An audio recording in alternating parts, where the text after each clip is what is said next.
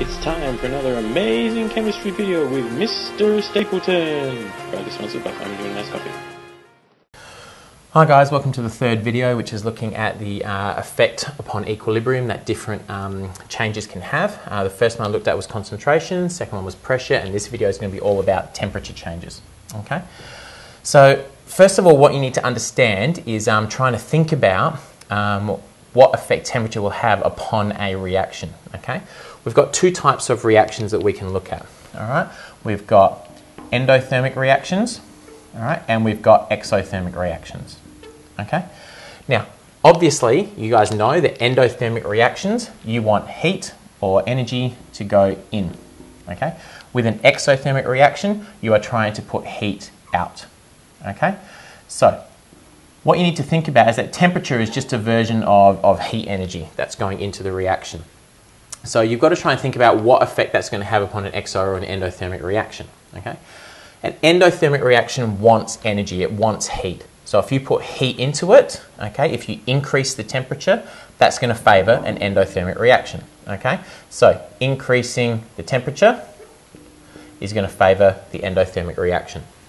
If you decrease the temperature, you've got to think about what it's like. An exothermic reaction is trying to get rid of energy. Okay, think about yourself. If you're really hot on a hot day, it's a lot easier to cool down, all right, or to get rid of your excess heat if you go somewhere cool. So if you go into an air-conditioned room, you're able to get rid of your excess heat energy much more easily than if you stand outside in the 30-40 degree weather. Okay, so if you decrease the temperature, okay, that favours the exothermic reaction.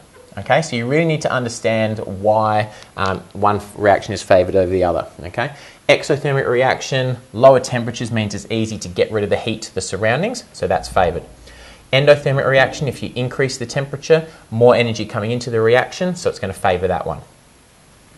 All right, so what we're going to do is we're actually going to have a look at a specific reaction. Okay, and we're going to have a look at what effect changing the temperature has upon the concentrations of the species by doing some graphs. So I'm going to try and colour code this again like I've done last time. So for this reaction, what I'm going to be doing is a fairly straightforward one. I'm going to be doing hydrogen gas, all right, reacting with iodine gas, okay, H2 plus I2. That forms an equilibrium with hydrogen iodide. Okay, here. Now, I don't actually know off the top of my head what the enthalpy value is for this reaction, so what I'm going to do is I'm going to say that delta H is plus 27 kilojoules per mole. Okay, so I've just put a generic number on there. It doesn't really matter what it is, but for the purpose of this video, I've done plus 27. And so what we are looking at is that this reaction is endothermic. All right, positive value means it's endothermic, which means that an increase in temperature is going to favour this reaction.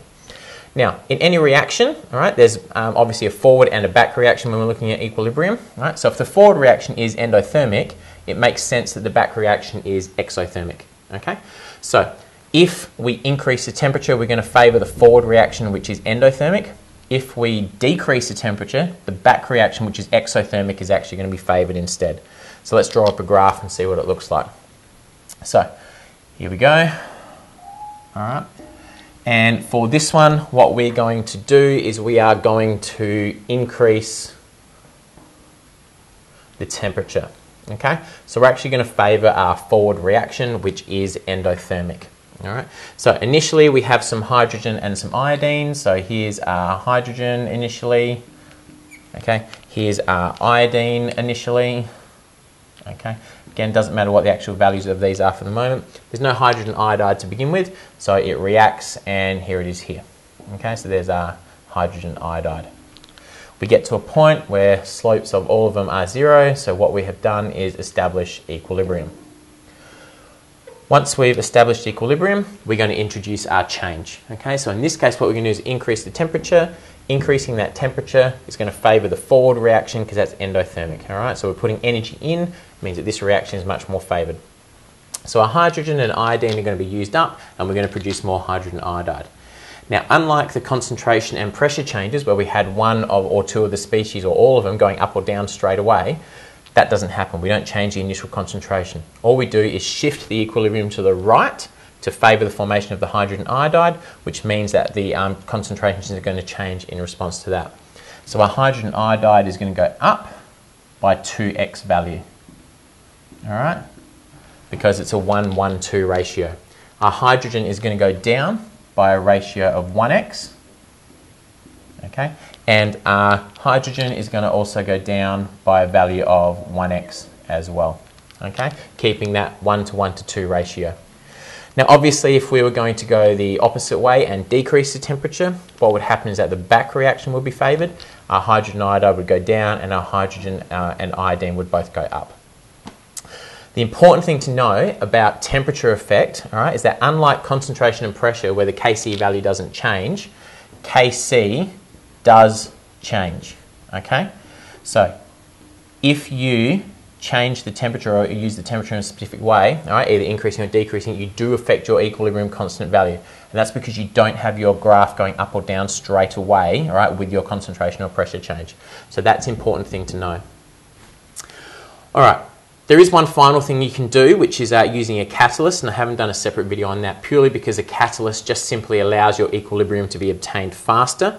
So all that does, in a sense, if we were to show on one of these graphs, if we used a catalyst, it would just mean that this hydrogen would come down and actually get to this horizontal slope faster. Right? That's all a catalyst does. Provides an alternative reaction pathway, lower activation energy, and helps align particles in the correct orientation.